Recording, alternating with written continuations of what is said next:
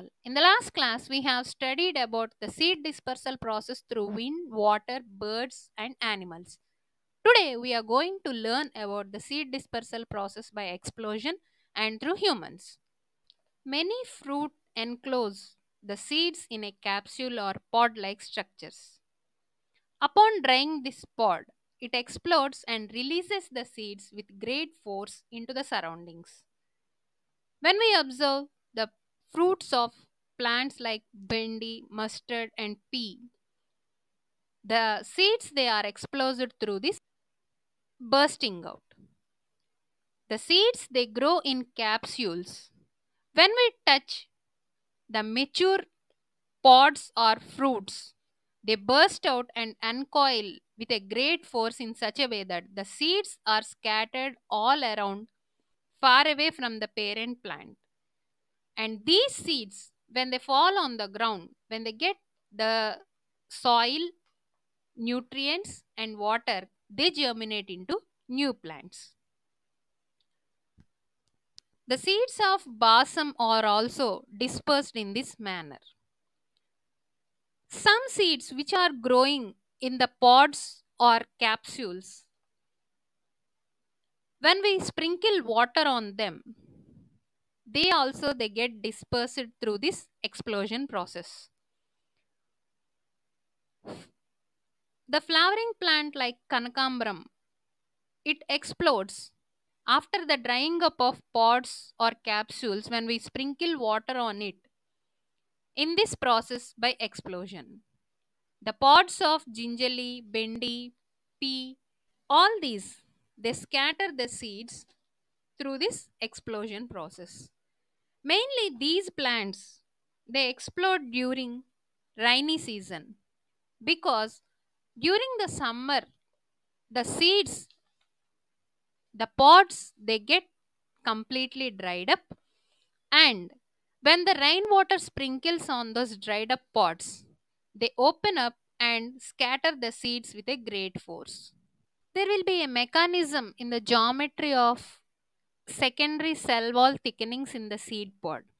The stiff cell walls they have a shape and hinge like structures which can open.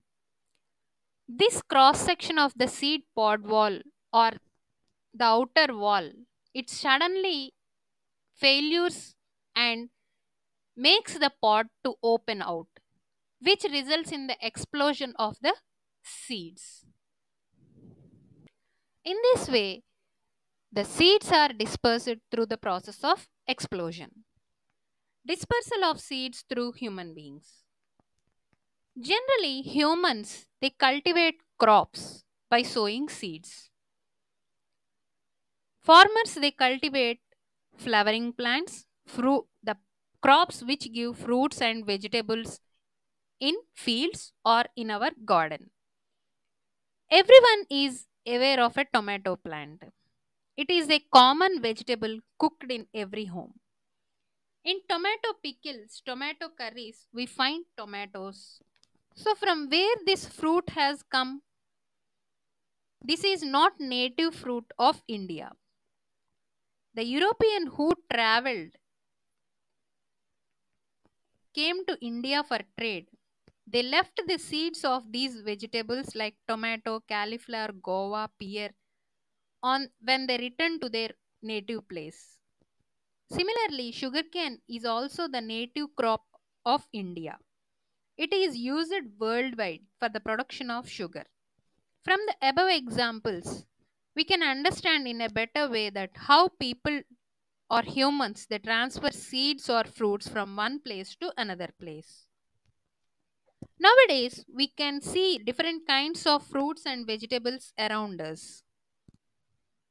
Those of may be imported and sometimes we may export those grains or fruits or seeds to other countries also. We may import and export grains like wheat, pulses, maize, paddy in a common practice through which many seeds get dispersed all over the world. Humans may disperse seeds by many ways. Sometimes the seeds which get stick onto the human clothes or on the shoes, they get dispersed from one place to another place. Sometimes the vehicles which are used by humans like cars and trucks, carry soil which contain the seeds. In this way, the seeds through humans they spread from one place to another place. The seed dispersal is important and it plays a major role in maintenance of species and diversity in the environment. Dispersal of seeds away from the parent organism maintains the biodiversity in the natural ecosystem, and seed dispersal is essential in allowing the migration of flowering plants from one place to another place, which can be influenced by the production of different types of fruits. Why plants they produce a large number of seeds? When we observe the fruits and vegetables which grow in our garden, we can observe them producing a large number of seeds. Some fruits they grow singly, whereas some fruits they grow in bunches. Some fruits have single seed, while some other fruits have number of seeds.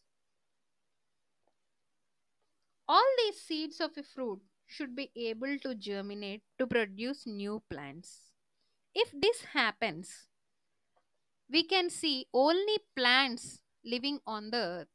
There will be no space for any other living organisms to live. And when the seeds which are produced in large number, actually all the seeds of that plant they do not germinate. All seeds do not germinate because sometimes they never get germinate into new plants, or the seeds which germinate because of unavailability of water, nutrients, they may die before maturation. To continue their species to the next generation, to overcome the problems of availability of nutrients, space, the plants they produce large number of seeds. A mustard plant produces more than 10,000 seeds in its lifetime. If all the seeds germinate to grow into adult plants, think how many would be produced in the next generations. If this happens for a period of 6 years, the entire globe will be covered with mustard plant only.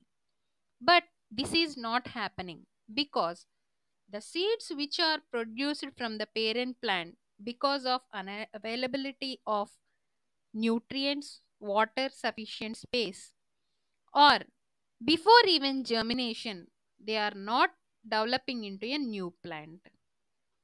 So in this way, the seeds they are dispersed by various agents like air, water, birds, animals, and human beings. I hope all of you understood the topic well. Thank you.